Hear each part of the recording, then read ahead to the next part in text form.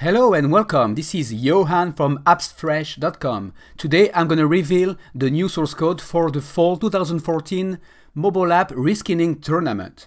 Now, since this is the fall of 2014, we decided to go with a Halloween theme. Why? Because Halloween is very trendy around the fall, term, and this can definitely boost up your game download. So without further ado, I'm going to show you the new source code. Okay, so let me click on the play button and show you what it is all about.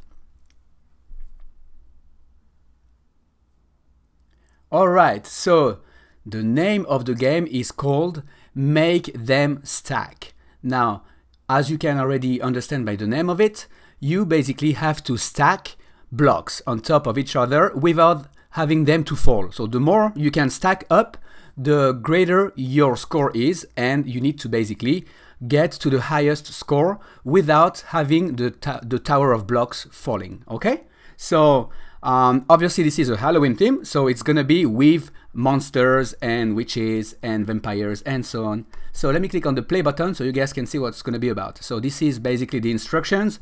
It's showing you that you need to basically stack these blocks. Let me play. All right, so you see the hand coming with a skeleton in a cage, so we gotta drop this on top of the graveyard. Here it is. Now it's a bit slow on my computer because I'm recording at the same time, but know that it's really smooth on the phone. Okay, so we gotta keep going. As you can see, the nice animation right here on top. Okay, I'm gonna drop, and as you can see, it's starting to move a little bit. You guys see it? It's getting kind of moving. Okay, so it's about to fall, but basically it's going faster and faster, so you gotta make sure that you get this right. Oh, all right, I just lost. It just fell. So as soon as I lost, now I get advertising networks. This one is the RevMob full screen interstitial. This one is the Charboost one, and obviously you see the other source of revenue right here. You have the AdMob as well. Okay, now this can go viral because you also have share on Facebook, Twitter, and share by email, and you obviously have the rate and review button right here. Now this also comes with a leaderboard. Okay, so actually this game is very simple to reskin. Okay, so that's basically all the functionality you have. It's all right there. There's no more other screens hidden or any more details. Okay, so now let's take a look at the source code.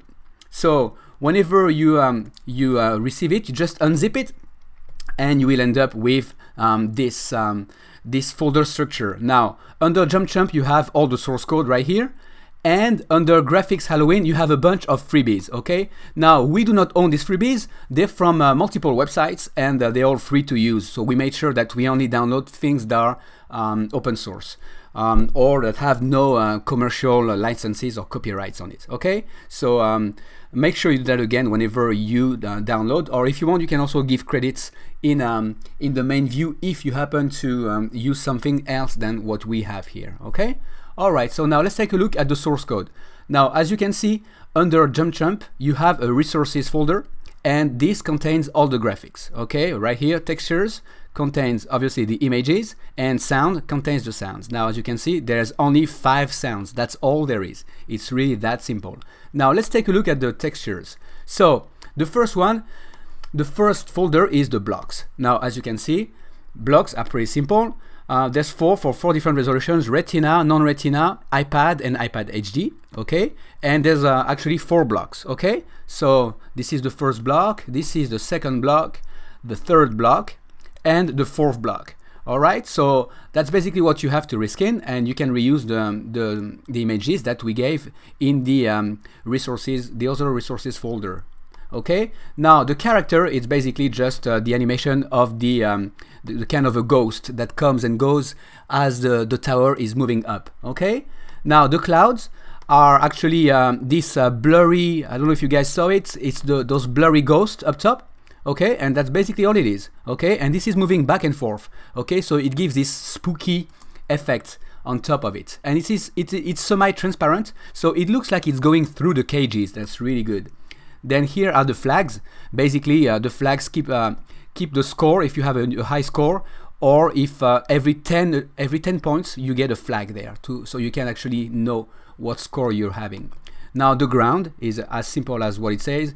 it has the mid ground, which is the beginning, then the ground that's in front of it. Right now mine is empty, but if you want something in front of the mid ground, you can put it in the ground. Right now it's empty. And then the background, I left it empty because I'm using the theme colors. So this generates random colors, random Halloween colors in the background. So it goes from blue to yellow to orange to a reddish to, you know, like spooky colors. But feel free to change these colors. Now, how do you change the background colors? It's very simple. You go in the gameplay layer.mm and you go all the way down and you will look for the colors. What I can just tell you is that you have to look for BG. That would be one way. Okay, so let me keep looking for it.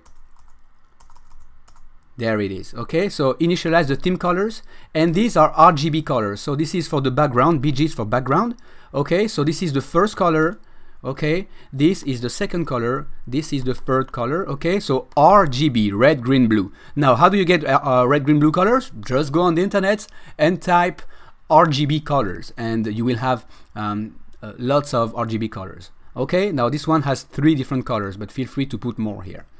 All right, so what else can you do here? You gotta go to the global.h file, okay, and here you can put your Apple App ID. That's the one that people are going to use for rating the game. You can use the Charboost App ID and signature, the RevMob App ID, and the AdMob banner ID. Okay, so with that, you have all your advertising network set up. You also have the leaderboard right here, okay? And you have the share message for Facebook and Twitter right there, okay? So make sure this is 140 characters or no more, so it can work straight on Twitter, all right? And honestly, that's all you really need to know for the variables. The rest are just tweaking if you really want to, but nothing major. It's only if you want to. Now, if you want to tweak a bit more, for those of you that are a bit more daring, you can go in the gameplay layer.mm file, and all the way up top, you can play with some variables, okay? So you can choose the cloud speed, so those ghosts, at what speed you want them to go, how many boxes you have, where the first box starts. Here it starts at 75 pixels from the bottom, but you can increase that. The box scale, so that's basically every kgs that are falling, you can have them of different sizes. Instead of right now they are 0.65, but you can make them bigger by putting 1 or 1.25 or 2 and so on. Okay, then you have the bird scale, which is the ghost. You can make it bigger or smaller. The smoke effect, make this a bigger smoke effect or a smaller one. So really you just have to basically read. It's pretty straightforward, and you can change also the font colors. It's up to you really, but at this point you guys should have everything you need. It's really that simple. Now don't forget to do a product clean and product build so that you can see your changes whenever you play with it. Okay, now let's go back to the graphics. In the GUI folder you obviously have all the menus. Okay, so Facebook button, the mail button, the play button, the rate button, the Twitter button, and so on. The title is here, by the way. FP is for the title. Okay, all right. Now you have the hand. You really don't have to change that. This is the hand that commands or controls the falling items. This is the instructions. And then the smoke effect, really, you don't want to change the smoke effect, just leave it the way it is. Or you can put any other effect you want. You can put sparkle effect or fireworks. It's really up to you. Then the words here, when you position it well, it says good. And when you position it perfectly, it says perfect. Okay? So that's really pretty much everything you need to know.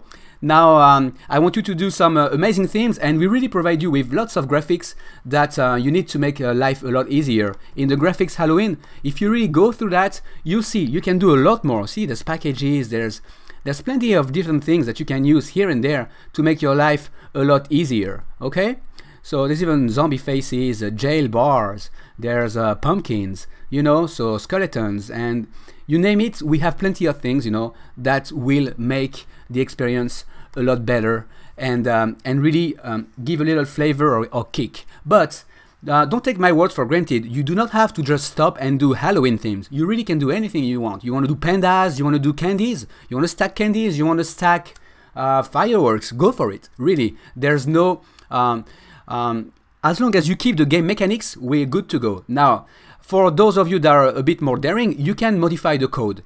What matters is that you keep the main game mechanics, which is stacking things on top of each other.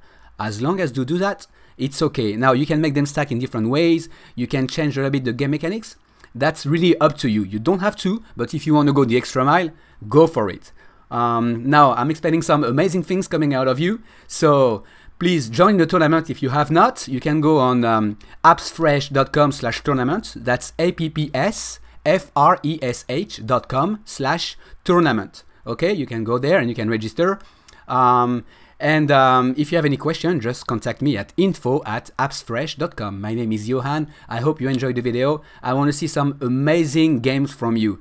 See you guys after a tournament. Thank you.